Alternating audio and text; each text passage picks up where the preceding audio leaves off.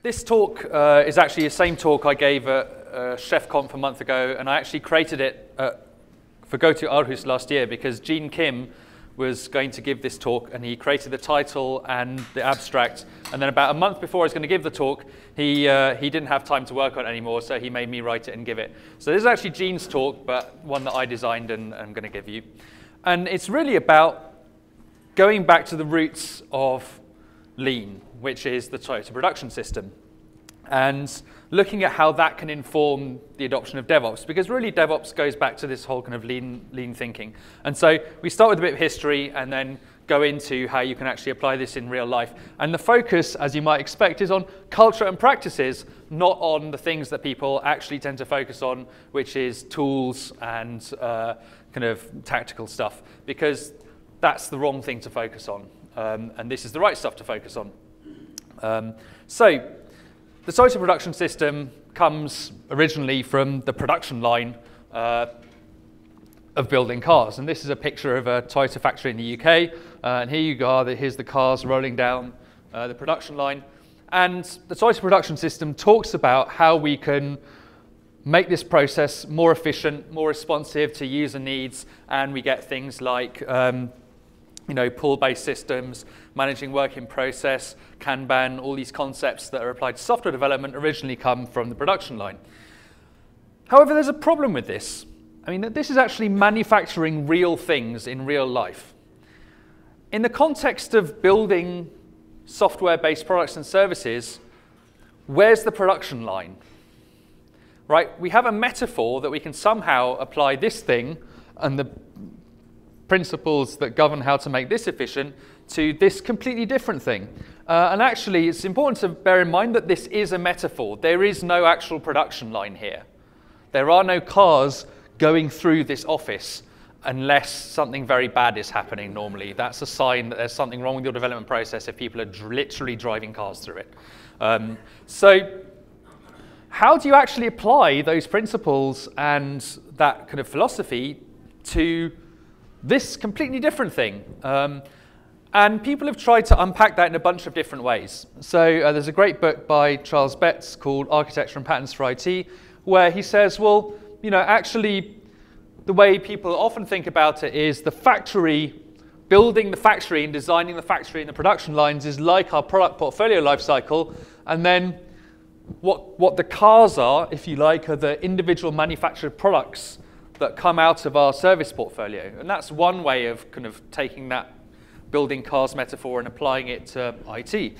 Another way to think about it is that actually the factory is the life cycle of one individual service that gradually evolves over time, and then the individual transactions, when I buy something or request a service, those are like the cars coming off the production line. The individual service request is like the asking for a car to be built and that coming off the production line.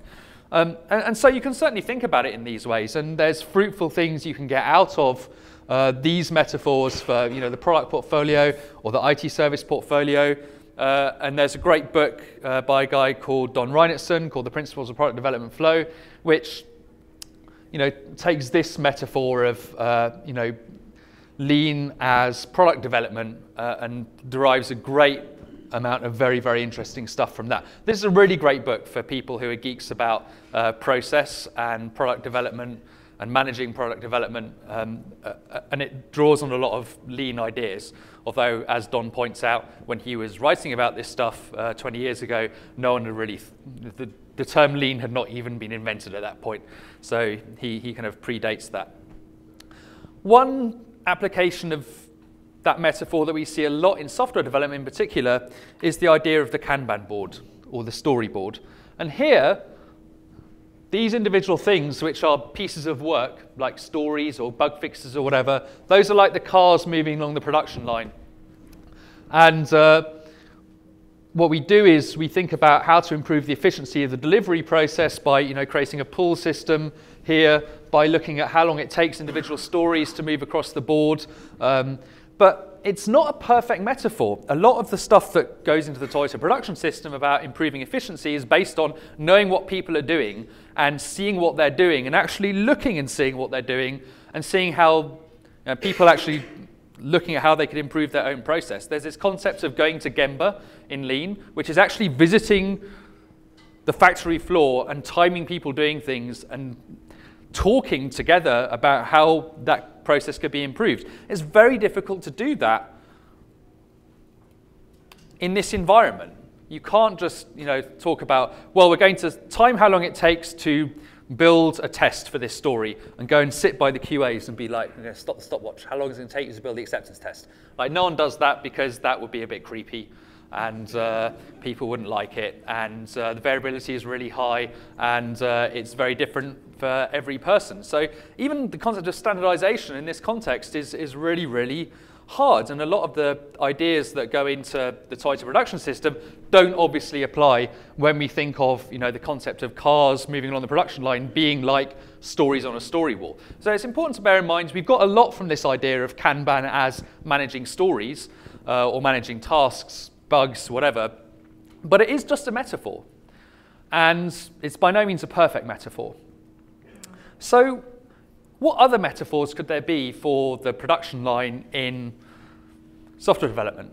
Well, in 2006, me and Dan North, who is presenting today, I think just presented the session before me, and Chris Reed, who's also here today, we wrote a paper. Hi, Chris. Here's Chris.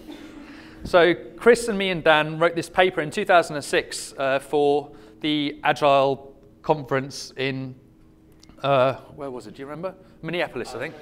Minneapolis. And Dan decided he was going to call this the deployment production line, basically because of this metaphor. And it only occurred to me much later that actually that allows you to apply a lot of lean principles to what we're thinking of. But the key concept in this was that actually what we're looking at is the basic unit of work being a change in version control. And a change in version control creates a build, and the build progresses through the deployment line to production.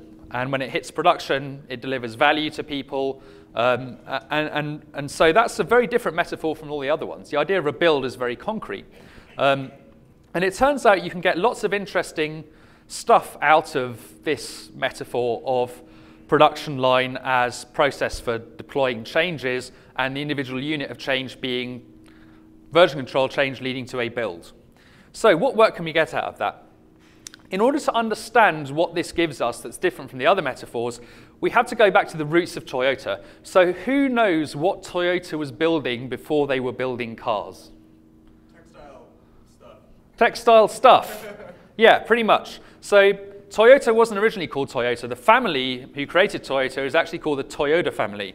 And their breakthrough product was the Toyota automatic loom Type G. And this is a picture of it. So this, I think, was in the 20s. I can't exactly remember, but around nearly a century ago now.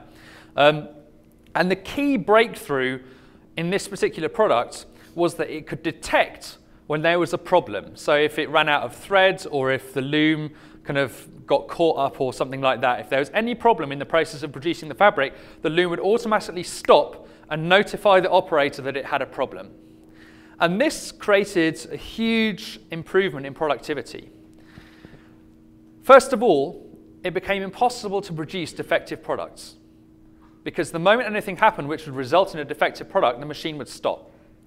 Secondly, up to the point at which this machine was created, anytime there was a problem, the operator would have to be watching the loom, sitting at the loom watching it to manually validate that what was being produced was actually good, and notice immediately that there was a problem and stop it there and then.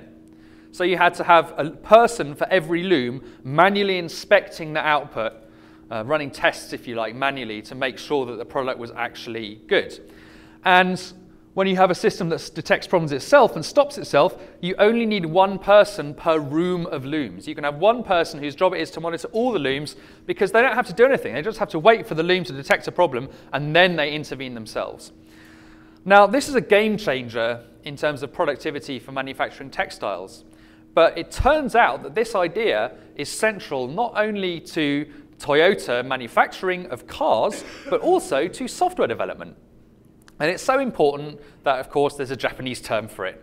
And anytime there's kind of an important lean concept, you have to know the Japanese term. That's very important. But I think that the history of this term is kind of interesting. If you go and read Taiichi Ohno's book on workplace management, he kind of talks about the history of this term that they came up with. So this is the Japanese word for automation. It's actually Chinese characters. And then this is the Chinese character for a person. And so what they did is they said, well, we've got automation. Automation is, the automatic loom, but we need people in order to be able to intervene when something goes wrong. And if we take those two concepts and put them together, we come up with this term. And what's happened kind of in the language is that this character turns into a radical, which is added here, which is how this word is different from this word. We've got this kind of extra radical here representing the addition of people to the process.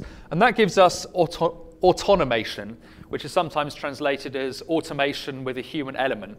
And the idea is that we leverage machines and people for their things that they're particularly good at. Machines are good for performing repetitive tasks.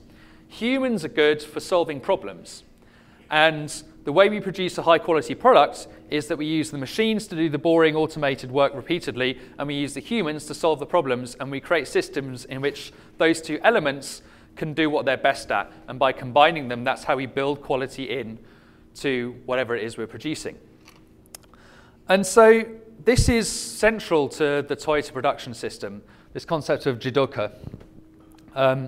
And in particular, the idea of the automatic loom detecting problems and notifying users lives on in the concept of the andon cords and the display board that tells you when something's wrong. So who's heard of the andon cords? So in a Toyota factory, there's a cord that you can pull which lets people know that you've got a problem. So basically, if you're on the production line, and these marks on the ground basically are the time in seconds that it's taking for this car to move past this person's workspace. And if this person hasn't completed the task they're supposed to complete by the time it gets to here, then what they'll do is they'll pull the andon cord.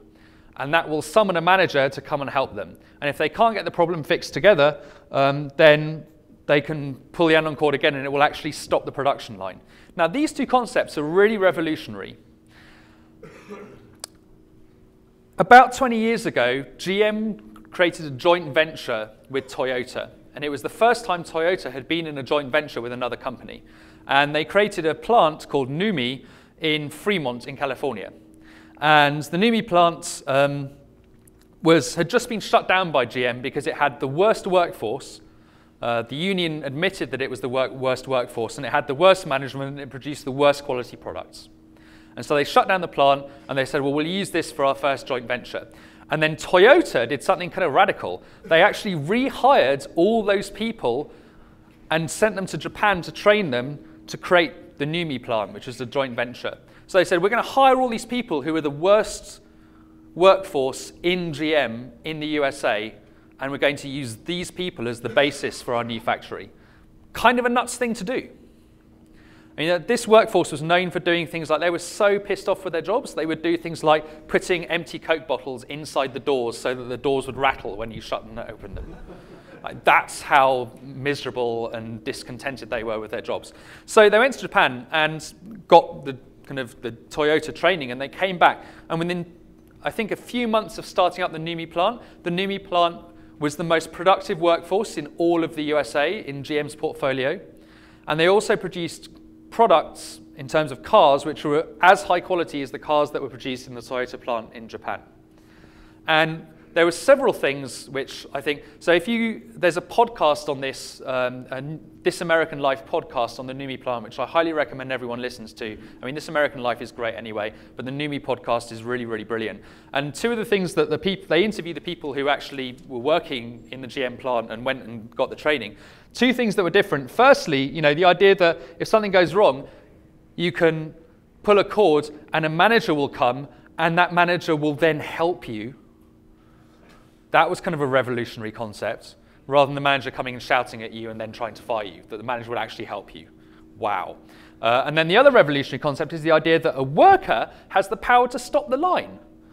So in GM factories traditionally, what would happen is the line would never be stopped, right? What would happen is the cars would come off the production line, many of them would have defects, they'd put them into a lot and fix them later. And there was a huge lot full of cars piling up that had defects of various kinds. And then with a Toyota production system, anytime you find a defect, if you can't fix it in time, you pull the cord, the production line stops. So that was a revolutionary concept. So one thing people don't get is how often the andon cord is pulled. So how many times do you think the andon cord gets pulled in a Toyota factory? Any guesses? Once a month. Higher. 100 times a day. 100 times a day. Higher. 1,000 times a day. Higher. So it's actually about 3,000 times a day that the andon cord gets pulled. So the production line doesn't stop every time the andon cord gets pulled, but that andon cord gets pulled 3,000 times a day on average. It's a lot more often than people think. And that demonstrates the level of collaboration within the organization between the people doing the work and the management. It's a very collaborative environment. So this idea of actually stopping the line, of having a system to detect quality problems the moment they occur rather than waiting for them to get out to users, has an analog in software development, and the analog is continuous integration. So who in the audience is practicing continuous integration on their team? Okay, keep your hands up, keep your hands up, keep your hands up. This is your exercise for this session. Keep your hands up. All right, so put your hands down unless all the engineers on your team are checking into trunk about once a day or more often than that. So if that's not true, if developers are checking into feature branches that don't get then merged into trunk once a day, or if they're not checking in that often, put your hands down. Otherwise, you can keep them up. Okay, so we've lost about 2/3 of the people. So if every check-in doesn't result in build and unit tests being run, put your hands down. Otherwise, keep them up. Okay, so we lost a couple. And then when the build breaks, if it then doesn't get fixed within about 10 minutes, put your hands down. If the build is often broken for more than 10 minutes, put your hands down, otherwise keep them up.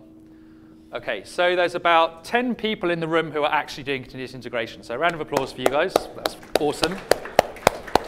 Continuous integration is really hard. It's not running Jenkins against your feature branches and then ignoring the build when it goes red. It's the practice of making sure your software is always working, and the moment you find a problem, you fix it straight away. If the build goes red and everyone ignores it, it's like, you know, the loom detects a problem and stops, and the operator goes, fuck it. Let's spew out a load more textile that's got breakages in it, you know, or like letting the car go on down the production line, and we'll put it in a lot, and then we'll fix it later. You know, that's what you're saying, basically, is that, you know, well, never mind, there's a problem, but whatever, I'm going to carry on writing code because that's what I like doing. So the practice of continuous integration is best described, in my opinion, in a paper by James Shaw, which talks about continuous integration on $1 a day. And this is the process. I'm writing some code. I finish what I'm doing. I run the build and test locally to make sure they work and they pass. Yay. So at that point, I'm going to merge from trunk to make sure that my work harmonizes and merges correctly with the work that other people are doing on my team. So I'm going to pull from trunk into my local working copy and then merge and run the build and test again to make sure that that works. That's how doing this twice is how we distinguish my bug from a bug caused by the merge. At that point, I want to push into trunk on version control because I want to share my work with other people. Version control is primarily a sharing mechanism. It's a communication tool. Before I do that, I'm going to walk over to this old workstation in the corner of the room, and I'm going to see if the rubber chicken's there. If it's not there, it means someone else is checking in. I have to wait for the rubber chicken. When it becomes available, I take the rubber chicken, walk back to my computer, I check in, push into trunk, and then walk back to the old workstation, and then I check out from trunk, run the build and test on the other machine to prove that the thing actually works on a machine that's not my machine. So not just my machine, yay. If that's true, and it works, I put the rubber chicken down, ring the bell, ding, hooray, I'm done. Not done, but done in the sense of works on a machine that's not just mine. If it doesn't work, I don't get to ring the bell, build's red, I've got two options. Option one, try and fix the problem. I've got a couple of minutes to try and find the file that I forgot to check in or whatever. What's my option two? Roll back, absolutely correct. The most selfish thing you can do as a developer is to leave broken code on a broken build on trunk, because that means everyone else is working off something that's not known to be good. So yeah, if you find a problem, and you can't fix it straight away, pull your change out of version control. That's very, very important and an underused practice. So yeah, in order to be able to do this, we need to make sure everyone's checking into trunk at least once a day, and that we actually pay attention when that thing goes red. So the problem is, the rubber chicken does not scale. So what does scale? Well, once again, despite giving this talk last night, I've forgotten to add the right slide into my slide deck, which is a clear failure of Judoka there. So let's see if I can get it here.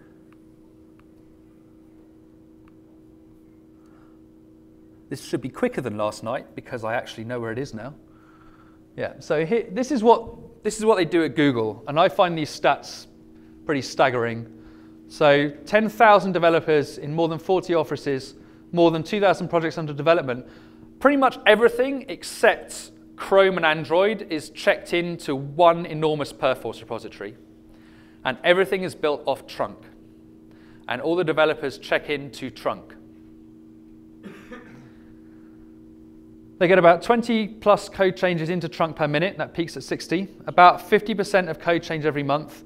Everything is developed and released from trunk. All builds go from source. And they run about over 100 million test cases per day. Here's another slide I stole from Google. They have about 200,000 test suites in their code base. They run 10 million test suites per day, more than 60 million individual test cases per day and growing, more than 4,000 CI builds a day. So this is the equivalent of the loom that detects the problems straight away after you check them in. This is what Google does that's the equivalent of the thing that was invented by Sakichi Toyoda in the 1920s for building textiles, but in 2014 for building software at scale. Same thing at work, basically. And it relies on having extremely good test automation that's very comprehensive, and we can run it very, very quickly and get feedback straight away. And crucially, once we get that feedback, we actually do something about it and fix the problem, rather than just letting the build stay red. And one of the things that is a practice at Google is that if something goes into trunk and it's broken, anybody else can revert that change. So if you break someone downstream of you, that person can revert your change, and that's okay. So that concept of collective code ownership, that everyone owns the code and that anyone can revert someone else's bad change from trunk, that's just part of the culture, and that's very, very important.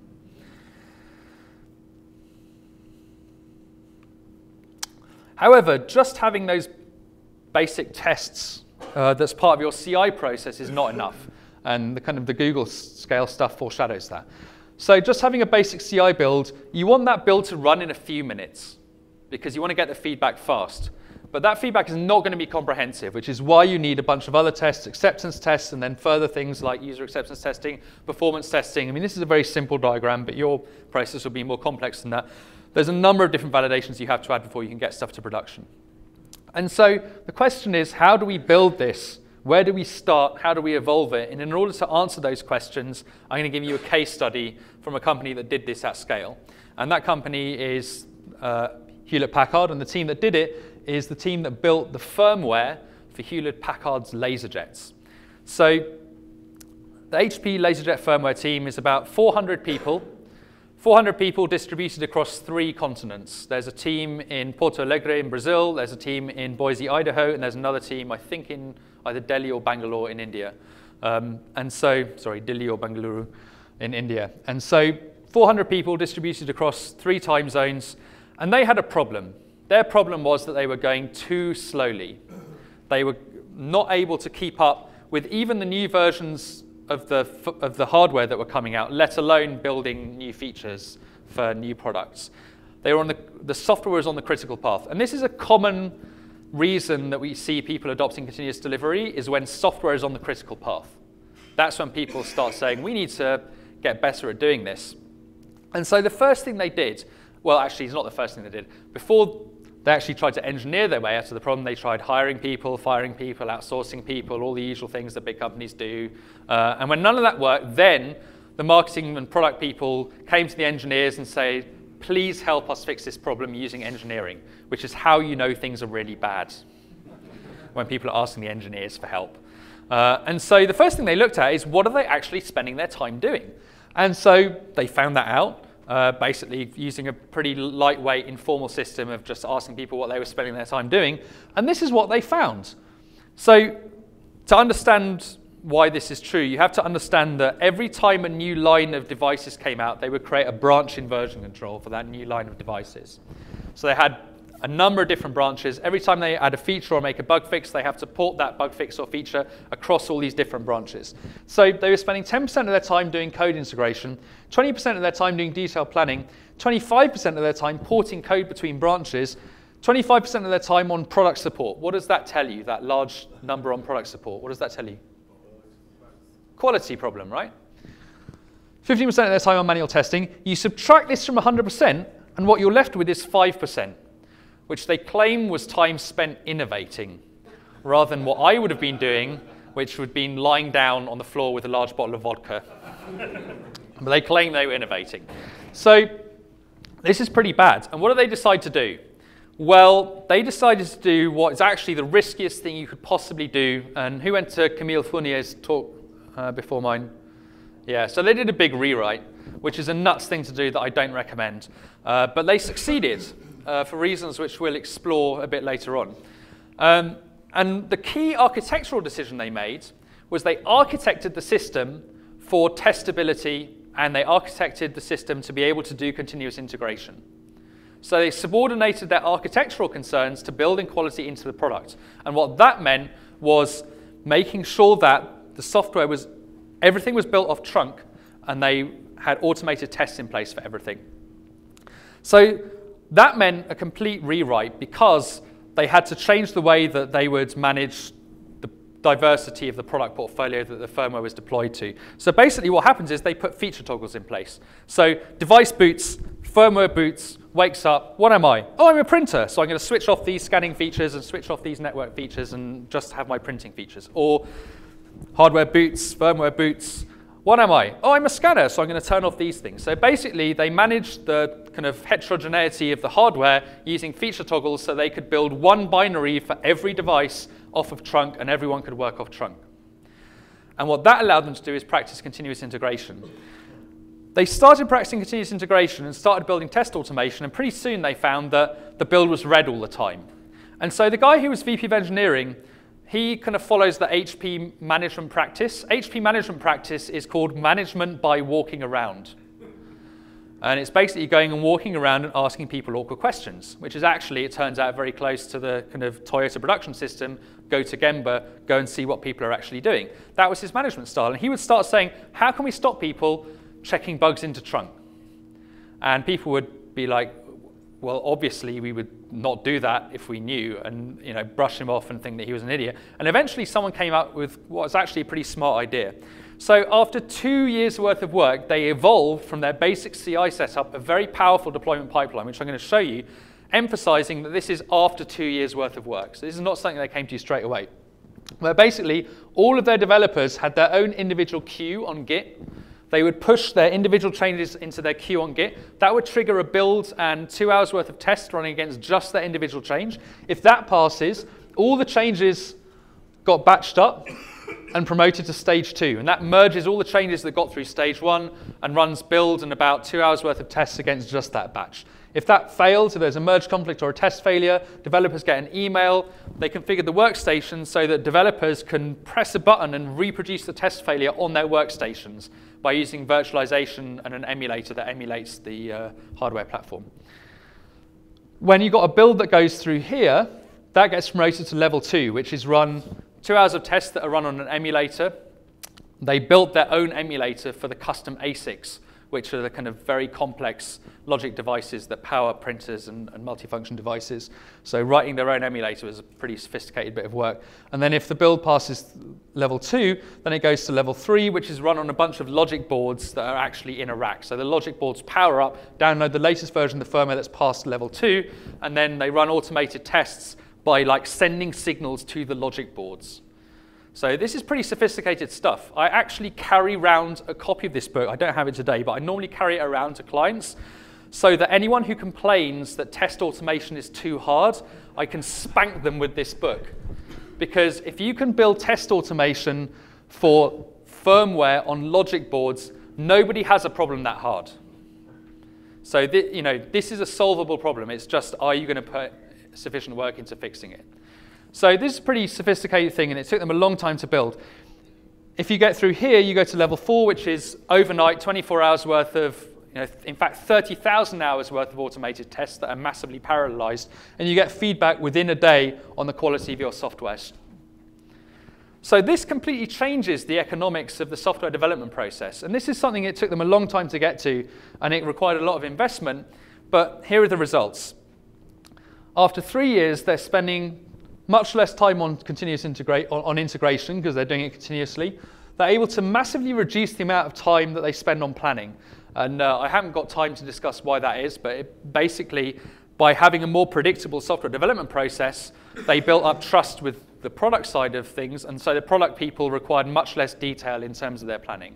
So they said, we're going to let you change your mind at any time, and in return, we're going to create much less detailed plans, and they built up trust. And that helped them reduce the amount of time they're spending on detailed planning. They're not porting code between branches anymore. They're working on one main branch. Product support goes down from 25% to 10%. What does that tell you? Improving quality, yeah. High quality, much less time spent on product support. Testing goes down, and they increase the amount of time they were spent innovating by a factor of 8. Now, the smart people in the audience will notice that these do not add up to 100%. And the reason for that is because they were spending 23% of their time on managing the automated tests, building them, triaging them, getting feedback on them. So there was a substantial investment involved in creating this massive increase in productivity. Yes? What does this CPE stand for? 10%? Sorry, yeah. So CPE is just their process for triaging bugs. You're welcome. And so this changes the economics of the software development process. And the reason I love this case study is because they measured these numbers and then they wrote a book. And you can go and buy this. It's a fabulous book. And this is a slide you can download the slides. Anytime someone asks you what the value proposition is of continuous delivery or the return on investment, you can just give them this slide. So I only have 15 minutes left. What I really want to focus on is how they got from A to B. They did not plan this very complex deployment pipeline that they built. That was not something they knew they were going to create or that was part of their plan. It evolved over time, as did their whole architecture, as did their whole approach to building the system. And what drove it, this is kind of extraordinary. What drove it is they independently invented continuous delivery. They were doing this before the book came out. They also independently invented something called the Improvement Kata. So this guy, Mike Rother, is a really brilliant researcher. He's a researcher at the University of, what state is Ann Arbor in? Michigan. So he's at the University of Michigan. He's a professor. He wrote a book called Learning to See, which is about value stream mapping. He's researched Toyota for many years. He wrote recently, 2 years ago, this Shingo award-winning book, which is fabulous. Highly recommend it. And part of his job was to help US manufacturers try and reproduce what Toyota was able to do in their factories. So he would go and see what Toyota was doing, and then US manufacturers would employ him to try and teach them how to reproduce Toyota's results. And he would say, well, they're doing these things, maybe you should try doing these things. I mean, it was more sophisticated than that, but there was an element of that. And then he would go back to the Toyota factories a couple of years later and see what they were doing and notice they weren't doing those things anymore. So that was kind of embarrassing because it told these companies to go and do these things and they weren't doing them anymore. And then he'd say, well, now they're doing these things, maybe you should try that, and then go back, and then 2 years later they weren't doing those things anymore either. And so it turns out, this is actually a very important element of complexity theory. This idea that we can take a practice from one complex system and transplant it into a different complex system and expect the same results to take place is false. The whole point of complex systems is that if you take the same series of things and transplant them, you will get different results. This is why methodologies do not work. Methodologies are basically post hoc rationalizations of something that happened to work in a particular complex system at a particular time. And if you take that and put it in another complex system, you won't achieve the same results. And so what you see, if you look in high-performing organization and you look at the practices they're doing to see if you can copy them and improve your performance, what you're seeing is not best practices. What you're seeing is countermeasures to the particular problems that that organization is encountering right now. And if you try and copy countermeasures to a different environment, they will not produce the same result. What you need to do is learn how to effectively put countermeasures in place and evolve those countermeasures. And that is basically what Toyota knows how to do better than anyone else. And this is formalized in what Mike Rother calls the Improvement Kata. And the Improvement Kata is how you learn how to be able to put those countermeasures in place. And this term kata is kind of important. Who's seen Enter the Dragon? Okay, so Enter the Dragon, Bruce Lee movie. Bruce Lee is flying into the evil guy's island. He's got an island, of course. Still waiting for my island. Anyway, evil guy has an island, and all the evil guy's henchmen are all practicing their judo moves on the islands. I can't do judo, so this is going to look ridiculous. But they're basically, doing the same move over and over again. Ha! And that's what a kata is. Kata is taking a basic move and practicing it over and over again. It's like doing your scales if you're learning music, or any kind of basic repeated thing that is a unit of whatever the larger practice is that you're doing. And so the idea is you've got to learn the basics first, and then you put them together and improvise and combine them and create things. And so Rother's insight was that people who are doing the work are always practicing how to improve the quality of their work. That's a habit.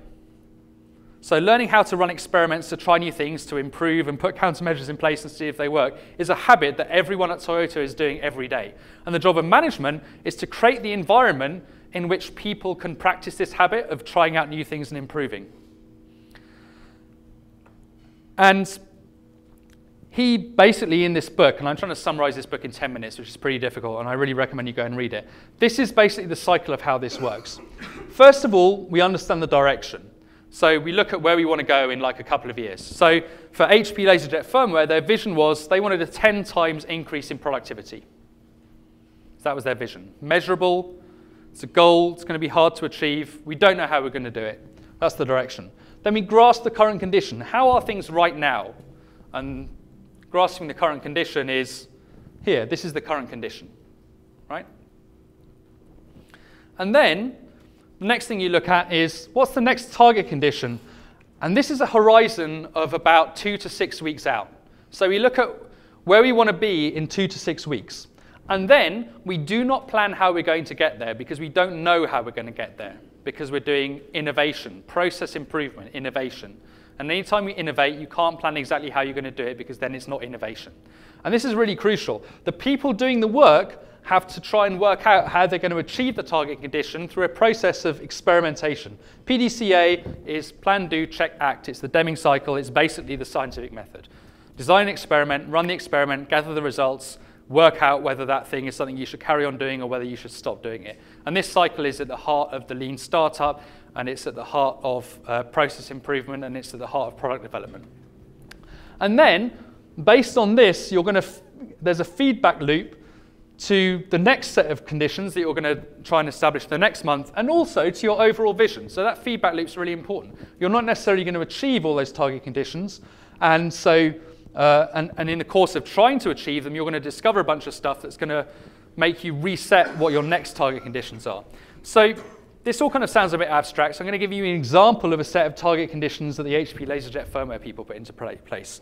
So they called these things, they called their iterations mini milestones, and they had them every month. And this is a table of their mini milestone objectives for mini milestone 30. So this is like 2.5 years in. So rank 0, they wanted priority 1 issues open less than a week, and level 2 test failures fixed within 24 hours. And level 1, they had a quarterly bit release. They wanted the priority 1 change requests fixed. They wanted the reliability error rate at whatever the release criteria was. And you can see they've got a whole bunch of measurable target outcomes they want to achieve by a month from now. And this was pretty much the entire planning for the whole of the next month, for the whole program of 400 people. Fits on a single page. These are the measurable outcomes we want to achieve in the next month for the whole program. And we don't know how we're going to do this, The way we're going to find out is by people trying a bunch of stuff to work out how we're going to get there.